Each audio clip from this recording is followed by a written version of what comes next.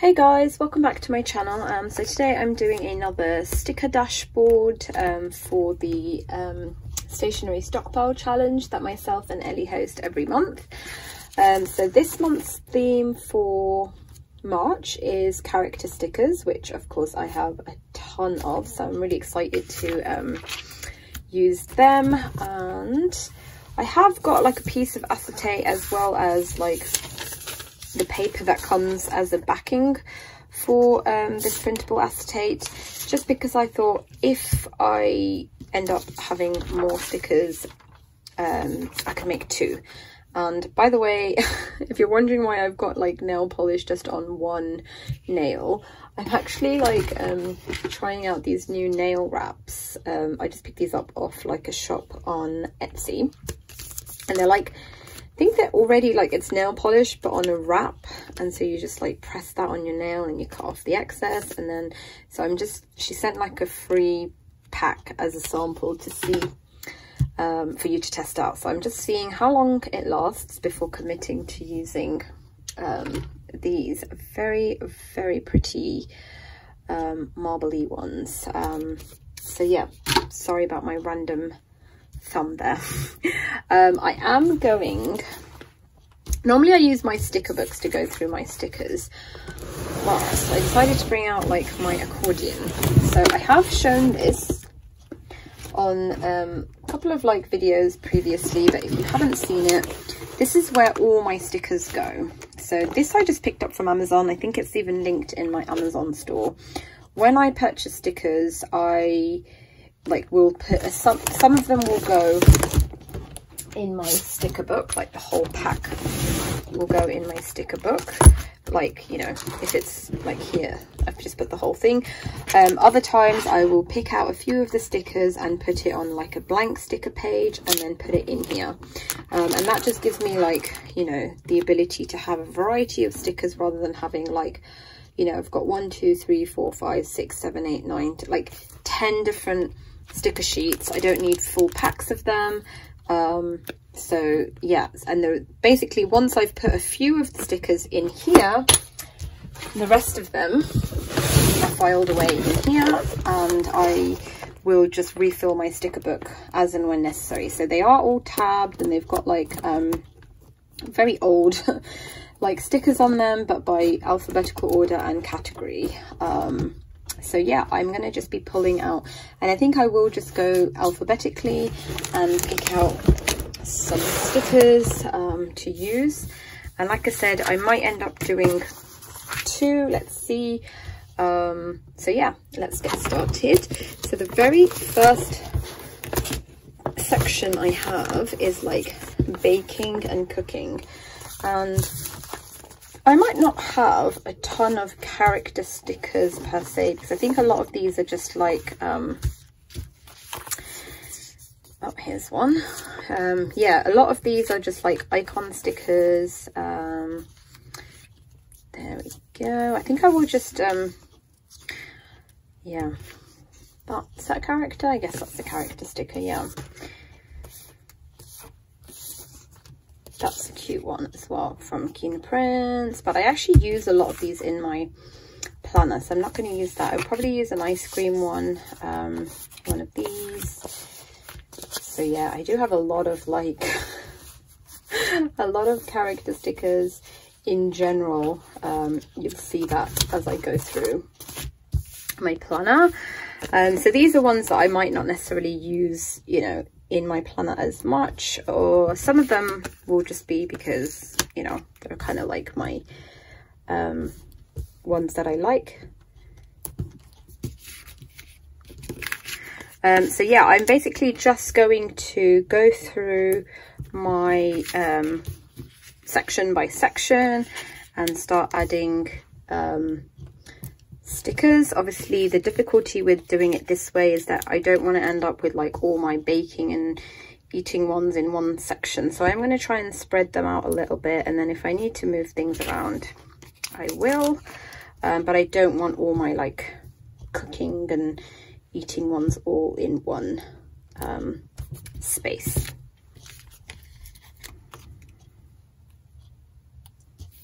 And actually I just realised that, oops, just dropped something. What I probably could do is go through all my stickers and just stick the ones that I want to use on some of these like old leftover sticker paper, and that way I can just be pulling from these, because I think if I start randomly placing stickers down on here, I'm gonna end up having difficulty spacing them out. So I think that's what I'm going to do. I'm going to just go through them all and pull out ones that I want to use onto these sticker sheets first. So I think I clearly underestimated how many character stickers I have, because these are just, I'd say these are most, but definitely not all the ones that I have. So yeah, I think I definitely have enough for at least 2, and then whatever's left over I will just put back. I'm probably not gonna do a second one, but it was fun to go back and look through them, because some of these, like I bought like years ago these are from Kina Prints that I probably won't use anywhere else anyway. So fun. So yeah, I'm gonna just switch over to a voiceover so that I can start laying these down, and I will be back to show you guys the final result. So I did ask on Instagram if you guys had any questions for a plan with me video, but I think because I've already received more questions than I'll be able to answer in just one video, I thought I would tackle a few of them on here. So there's a couple of questions, like one about like where I met my husband, and another one about my parents approving of him. So we met at the temple. We're both Hare Krishnas. And when we got together, my parents were not happy that I was marrying somebody who's not an Indian, and so they didn't come to our wedding. But now they definitely like love him. My mum especially like just really adores him. I think over the years, like definitely after my daughter was born, but since then even, he's kind of shown them that even though he might be, you know, like white, he shares a lot of the same principles and morals and values that they do.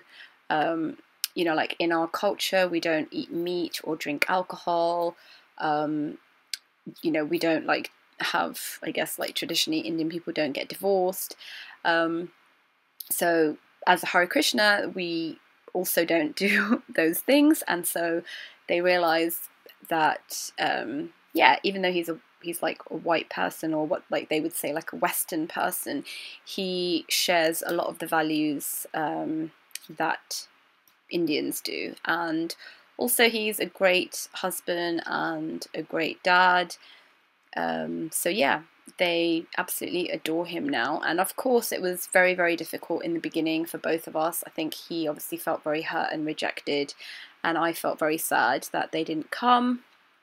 I don't know if they regret, I think they definitely do regret not coming, but they are very, I don't know what the word is, but I just don't think they would ever admit it, because to admit that then would be to admit that they were wrong.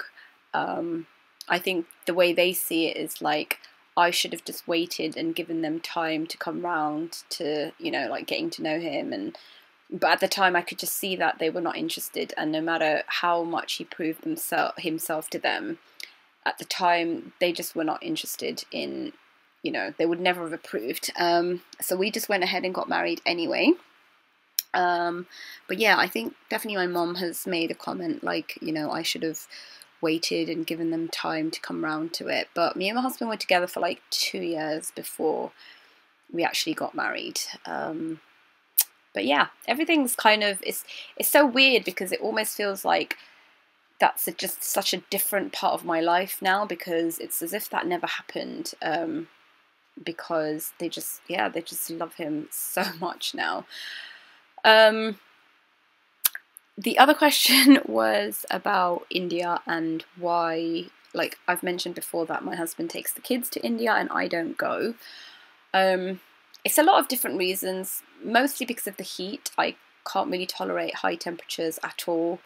I don't like mosquitoes. But also when I was 8 years old, we went like on a family holiday to India, and my parents were convinced by a family member that they should enroll me in an international boarding school, which they did. So they kind of left me in India for about 3.5 to 4 years, and I think it has definitely traumatized me, because I was in a country that was very unfamiliar to me, like the language, the people, the culture, the climate.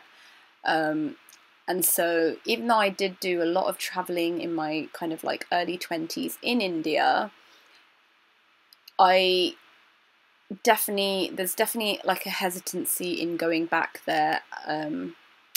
And it does bring up, I think, for me, a lot of that trauma, I guess, of being left in a foreign country as a child. Even though I understand that my parents thought they were doing it, you know, for like my education and to give me like a great start in life and all that. But yeah, that's why I don't really go. I think I've only been twice, I think, in the last 10 years.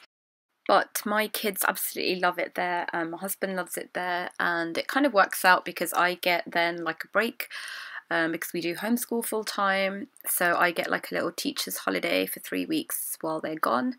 And they didn't go last year, obviously, because of the pandemic, so I'm really hoping they'll be allowed to go this year. Okay, so I am all done. I did manage to use pretty much most of the stickers. These random ones I will just put back, and I ended up yeah, doing 2 full sheets. It was a little bit difficult spacing, especially this one. I was having difficulty spacing them out, but yeah, love them. I think this will be really fun to look back on in a couple of years, when I probably won't have, you know, the same kind of character stickers anymore, and it'll be nice to look back on what I did have. And I managed to use up some of these like big ones that I wouldn't normally use in my planner itself. So yeah, they will just be tipped in to my Stalogy at some point. I will just show you quickly what they look like. So I will leave a link for like how I tip things in with clear tape if you haven't seen that already. And so that's that one. And then this is the one that I did on the paper. So thank you so much for watching, guys. Again, you know, if you are taking part, please tag or like use the hashtag actually, so that we can find you guys and check out all of your creations. This month's theme, like character stickers, was so fun and so cute. So yeah, thank you for watching, guys. I will see you next time. Bye.